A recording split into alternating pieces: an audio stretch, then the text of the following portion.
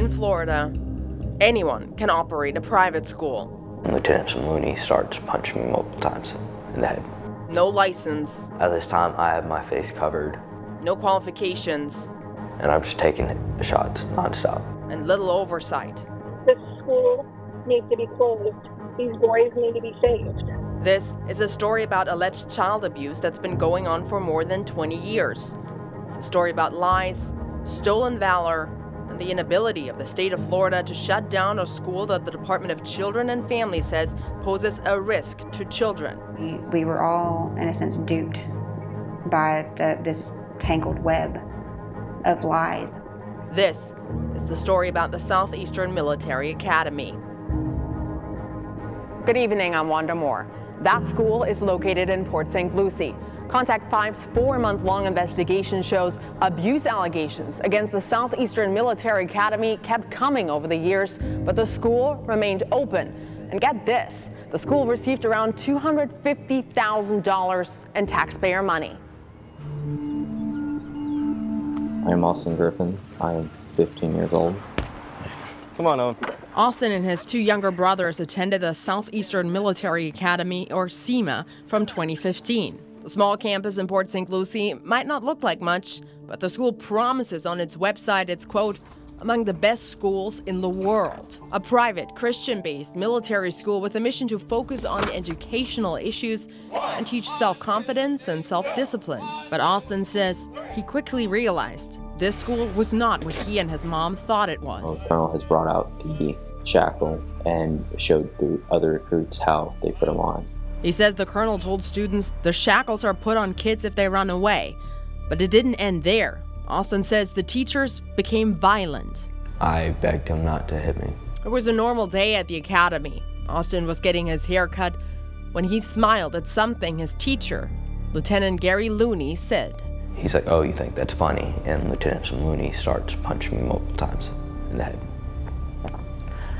At this time, I have my face covered with my arms, and I'm just taking the shots nonstop. He asked for help at a store down the street.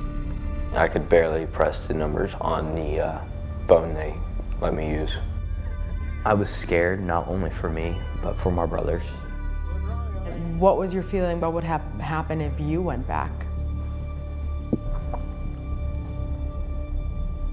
I was terrified if I went back that I would be hurt even more, if not killed. You actually feared for your life? Yes. At the hospital, the doctor said Austin had a head injury, cervical strain, and back contusion. Austin's mom was shocked. I mean, these are people I trusted to help my children, not to hurt them. Austin isn't the only one with these stories. Like, my son didn't go to school with those. He came home with those. A week before Austin says he was punched, another student says he was abused by a different teacher, Jonathan Weirman. And Jonathan grabbed my son by his arm and was dragging him across the yard. And I'm yelling at him, like, let go of my son. And he wouldn't let go. The mother wanted to stay anonymous, fearing retaliation by the teachers. I'm sad. I'm sad that I didn't recognize this before. A month after the alleged incident occurred, DCF investigated the case and said they found no injuries. But their investigation found the school's conduct was, quote, egregious. I'm calling because we asked DCF how many complaints have come forward against SEMA, which had just 12 students last year. In total, DCF investigated 48 child abuse allegations at SEMA since 1994. That makes it an average of 2 abuse allegations per year. Of the 28 reports Contact 5 was able to review, 16 had substantiated findings. Investigators found evidence of cruel and unusual punishment, such as choking children to unconsciousness, punching, and kicking. 2008, a boy was held in shackles for 12 days. 2005, staff member punched student in the mouth and kneed him in the chest. 2004, staff members kicked and choked a student. The list goes on and on. DCF investigators concluded in their 2008 report that the risk to the remaining children at the school was high. This is Alan and his son, Jonathan Weirman, both teachers at the school. And yes, these are their mugshots. They face charges of domestic battery, kidnapping, and aggravated assault with a deadly weapon in the past, none of which happened at the school. They were never convicted, and none of this kept them away from the classroom. Coming up after the break, we asked state officials why this school remains open. Welcome back. A school that the Department of Children and Families claimed to be a high risk for children, but it was never shut down. The question remains why. I asked those running the school, Alan and his wife, Molly Weirman, for answers. Hi there, my name is Wanda Moore. I'm a reporter with WPTV, and I was wondering if there's someone who could talk to us about the allegations. No response? So let's back up. Remember that claim about being the best school in the world? It's amazing that they're operating from an academic standpoint, because it doesn't seem that these children are actually receiving an education. How is it even possible that they're continuing to open their doors day after day? But the schooling, the education part is a joke. Parents say SEMA students don't get a high school diploma, and the Department of Education tells us they're not tracking diplomas from private schools. SEMA doesn't have a license. Turns out private schools in Florida don't need one. Is that shocking to you? Very. The teachers at the school are not licensed. The school is not licensed, but that's all legal. It is legal. State Senator Linda Stewart says there's simply a lack of oversight over private schools. These kids are the future of this country, and yet anybody can come in and ruin their future. We uncovered SEMA makes many false claims, starting with the fact that Colonel Alan Weirman is not a colonel.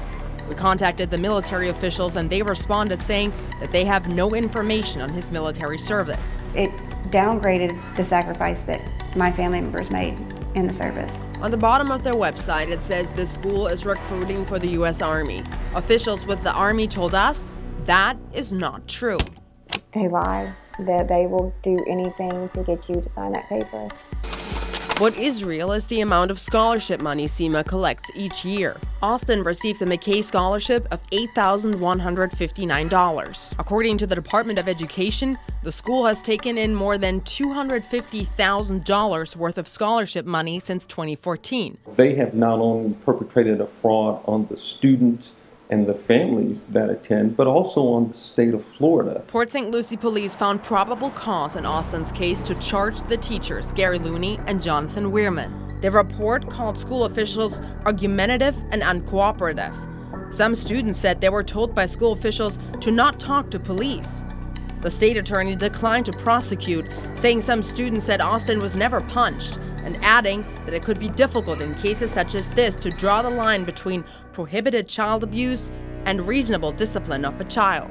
Alan Weirman and his wife Molly run the school, and they both refused to talk to us for this story. But in 2013, when DCF sued, trying and failing to get the school shut down, Alan complained loudly. Of all the schools in the state of Florida, why am I singled out for judicial proceedings? They verified us for bizarre punishment because of the shackles. Both the Port St. Lucie Police Department, Detective Bureau, and the state attorney found no abuse. We handed State Senator David Simmons and Linda Stewart the list of abuse allegations against SEMA. I'm astounded by this. DCF and the Department of Education both refused to do an interview with us. So we approached the chair of the Education Board directly. Because, you know, it doesn't fall within our specific jurisdiction. Our investigation found private schools are no man's land with hardly any oversight. Do you believe that enough is currently being done to protect children in private schools in Florida? The answer is no. I believe that we need to do more. Since SEMA didn't have a license to begin with, the Department of Education can't take a license away, but it can cut the funding through the state scholarship programs. I think we should certainly hold all schools accountable who are collecting public funds. But SEMA continued to collect scholarship money up until July 11th, 2018. Officials said the school refused to supply information about Austin's case. That's when SEMA, after years of alleged abuse, withdrew from the state scholarship program. DCF should have given a report to the Department of Education, and Department of Education should have called a meeting and decided whether this school was eligible for continued vouchers. But under current law, DCF is not obligated to notify the Department of Education about abuse allegations at private schools. For lawmakers like Stewart and Simmons, it's obvious something needs to change. There has to be more accountability, and that we have to keep our children safe. We need to do something to get rid of the bad apples. DCF investigated Austin's case and concluded that there are, quote, significant concerns for the safety of the students at the school. I don't want any of the people involved able to hurt any more children, ever. And any kid who has to go through this, which hopefully nobody else does anymore. Austin and his mom want to make sure that this time, SEMA closes for good. After many months of seeking a response from those at the school, Gary Looney, one of the teachers we profiled, reached out to me over email. He denied the allegations that he ever punched Austin Griffin, saying, quote, "I did nothing." I asked him for an interview and he declined. The school is currently closed for this year, but school leaders told the Department of Education they're planning on reopening. In the online version of this story, we're breaking down the differences between public and private schools. You can find that under the Investigations tab. I'm Contact 5 investigator Wanda Moore. Thank you for joining us.